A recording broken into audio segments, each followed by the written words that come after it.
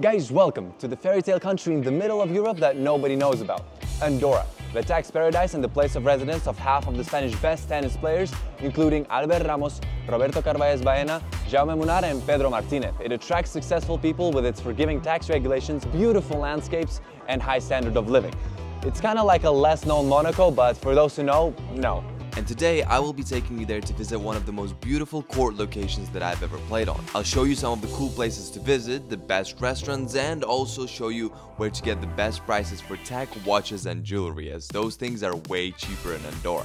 Alright, let's head out. After packing the dozens of rackets and Shana into the car, Nikki sat at the wheel and we headed out. The road to Andorra from Barcelona takes 2.5 hours, and if you avoid the tolls, which makes the road way more beautiful, it becomes 3. Not big deal. Whoa! What is this weather, guys? Oh, the air is just beautiful, beautiful. Nikita's trying to turn around over there. Seems like he's struggling quite a bit, but yeah. What's he doing? Thanks to the fog though, the road wasn't looking too beautiful until...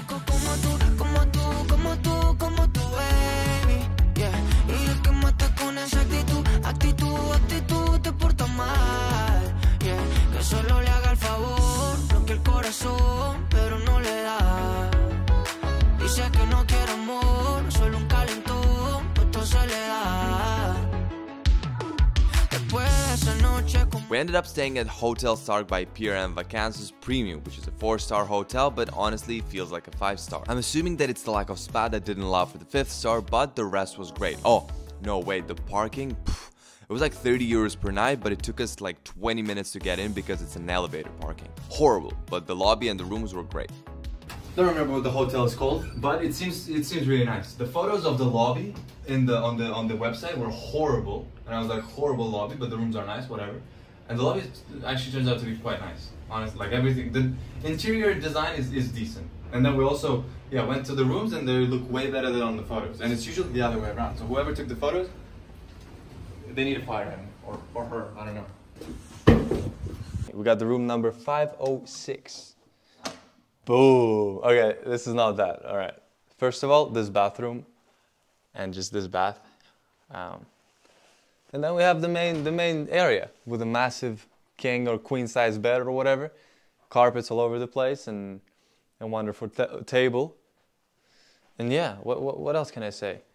I'll give this room like an 8 out of 10. It's a really good room. But again, like the guy who took the photos of this place is just useless because it looks so much worse on the photos. And then there's the beautiful view, which we'll show you now during daylight, because at night it kind of looks cute, but you don't see the mountains. After checking in, it was starting to get a little late, and we had a table booked at what's considered to be one of the best places to have a steak in Andorra in terms of price to quality ratio. Guys, so we've arrived to what's probably the best place for meat in Andorra. It's called Surf or I don't know what's up with the naming. It's an Argentinian place. It's called Surf. It's in the mountains and they serve meat. Like, I don't know what's up with the branding, but the meat is really good. So yeah, follow me. Yeah, the naming is quite debatable, that's for sure, but the meat there is, oh my god. The design and the atmosphere is alright, nothing special, but they're dog friendly and their onion soup is just... The main dish of the place is the meat. Of course, it's Argentinian, so it's really good and also not that expensive. The bill was like 100 euros for 4 people, and for the quality of the meat that you get, that's really good, and I'd even say cheap. Right, picked up Shana. Now we're headed back to the hotel to have a quick nap, and tomorrow we have a tough day because it's gonna be a shopping day. Because as you know, everything is way cheaper in Andorra, so whenever you come, you might as well, you know, buy some stuff that is just cheaper. So yeah. Ahead of us was a tough day filled with a lot of playing tennis, filming and shopping. But first, let's start with the mountains. So Andorra is famous for its mountains and ski resorts, and yes, skiing here is great, but we're tennis players, so we're not gonna ski. Alright lads, we're skiing. Woo!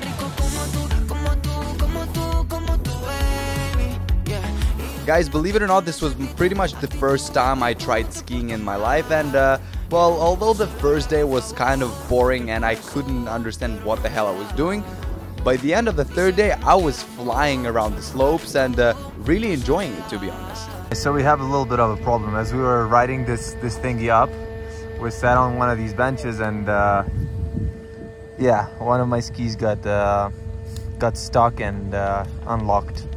Yeah guys, so I don't know about the skiing itself, but these views, oh my god. Yeah, that's just this is something worth visiting Andorra for. Like wherever you look, it's just beautiful. Shit. During the lunch break, we went to the restaurant at the ski resort, and I really don't recommend it as the views were nice, but the food was horrible and really overpriced. The mountains here though are impressive. I don't know if you noticed, but the last 4 or 5 videos that I published were filmed here, so we were spending quite some time in these mountains. So here are some beautiful shots and views of the ambience.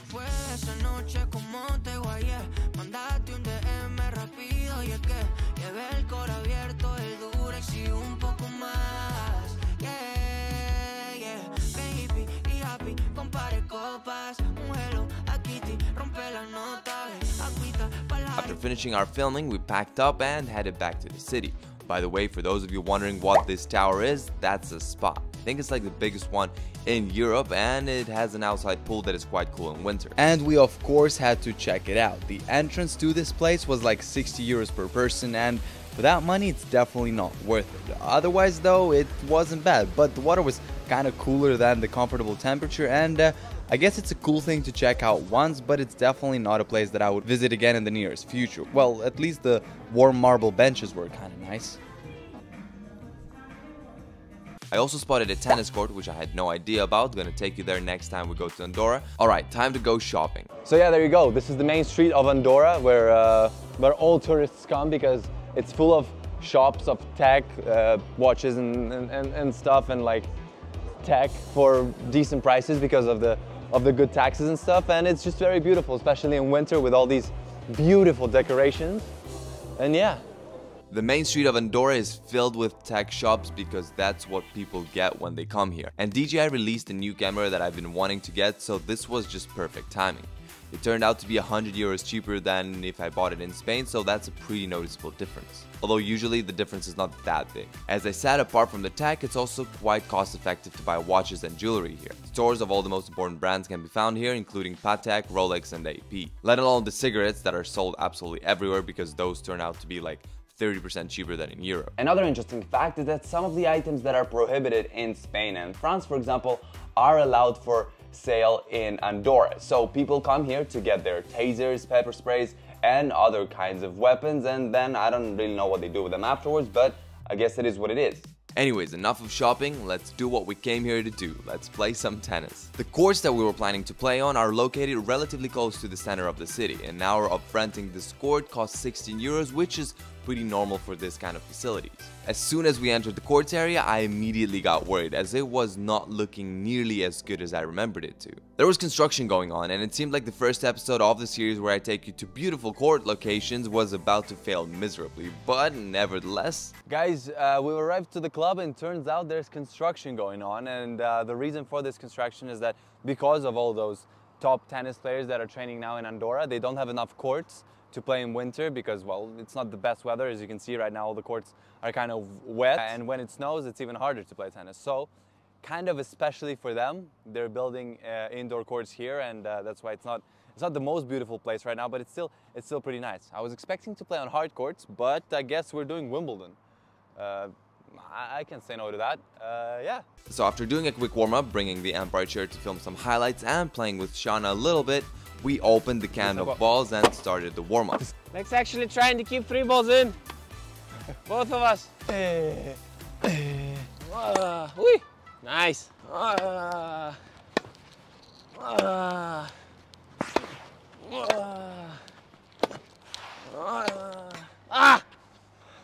The courts are super fast with new balls, and with this altitude, they're just flying all over the place. Super hard to get used to them. And also the tension on this racket is like super low. I'm not used to that either. But we're still having fun, you know? That's what matters. So we're taking the first few shots on these beautiful courts. Well, not that beautiful, but just the ambience here is incredible. First of all, the air is super clean, very different. It's kind of harder to breathe, but you can feel that it's clean, and then you can just look to your right and there's a massive mountain here. And then if you don't want to look to the right, you look to your left and there's another beautiful mountain that is kind of covered by the trees right now from here, but yeah, it's an interesting experience. After doing the warm-up, we tried to film some trick shot content for our Instagram page. Not gonna spoil you any details, feel free to check it out ourselves. Here's our Instagram page.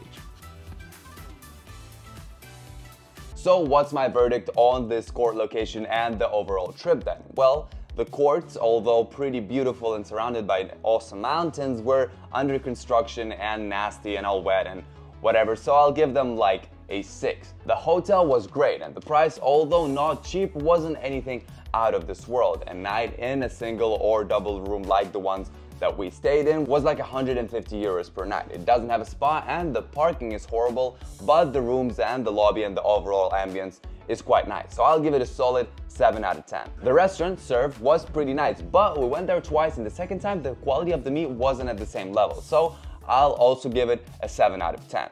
As for Andorra itself, what a beautiful place. Maybe not the paradise for those who like to go out every weekend and party a lot, but definitely the paradise for us tennis players who are dedicated to their sport and people who are looking for a comfortable and chill lifestyle. Glads, this is it for today. I hope you've enjoyed the video. Let me know down in the comments below if you want to see more episodes like this one from other beautiful court locations. And Glads, a quick announcement, there will be a rebranding taking place. I will be changing the name of the channel pretty soon, so don't be surprised. I think the next video is going to be with the same name, but the one after that is already going to be brand new, so don't be surprised. Glads, this is it for today.